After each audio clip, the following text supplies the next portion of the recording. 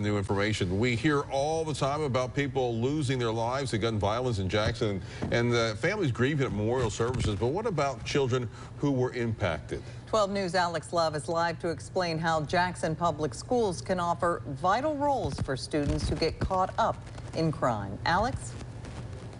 53 people have lost their lives to gun violence in Jackson so far in 2021. Behind every victim is a devastated relative or close friend. In many cases, a child as well, experiencing the worst loss possible. I talked with JPS about how it helps those students to cope and not lose focus on their education. Still on pace to break last year's record of homicides in Jackson, gun violence and other crimes have found their way into many families, forever changing their attitudes on life. They were mentally challenged, as well as their attitudes towards school. It was pretty hard to see them go through what they were going through, as well as me being a friend to them. I wanted nothing but the best for them. Educators will say their job doesn't end when the bell rings. When trouble pops up for students on the streets or at home, faculty for Jackson Public Schools takes notice. Most of the time it's going to be the counselor that the student will go to, but oftentimes we also have mentors, other additional mentors that have been paired with students to do those regular check-ins. Our social emotional learning aspect that we have for our designated time in the morning really helps us to recognize those students that may be having some different emotions and feelings.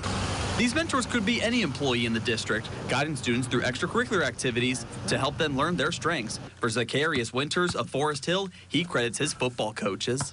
It keeps me focused by, just watching them and see what I can do to impact to do better. They just give me side talks to just keep me on track. Whether that's with sports, whether that's with the cheer trials, and most recently the APAC performance arts, and even making sure that our families are informed about the different resources that we have with our external partners. Those outside organizations working alongside the district can be key for students who end up in trouble with the law, getting them back on track rather than back into trouble on the streets. We have mental health therapists. And when I talk about our external partners that are actually on site for us within our district, they have that available, as well as more individualized counseling to make certain that those students are kept on the right path so that we can really individualize the plan for those students. Through the power of education, JPS faculty and parents agree communities can give Jackson a better future for the next generation coming up, motivated and taught how to make their city a better place.